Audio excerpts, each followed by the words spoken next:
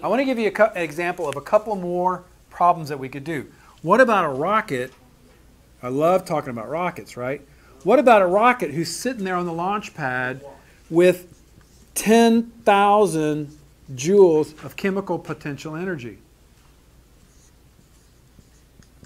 Can you tell me how high the rocket's going to go? Start out with 10,000 joules of chemical potential energy, and I launch that rocket, and I get up here, all that chemical potential energy becomes gravitational potential energy, right? So then I know that my gravitational potential energy is going to equal 10,000 joules if energy is conserved.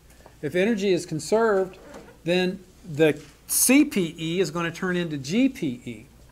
If I know what the GPE is and I know what the mass of the rocket is, can I find the height? Yes. Yes, because GPE is equal to mgh, and solving this equation for h, I get GPE divided by mg. Well, if GPE equals CPE, CPE, and if CPE equals 10,000, then h is going to equal the mass of the rocket times 9.8, and this is the equation for finding the height.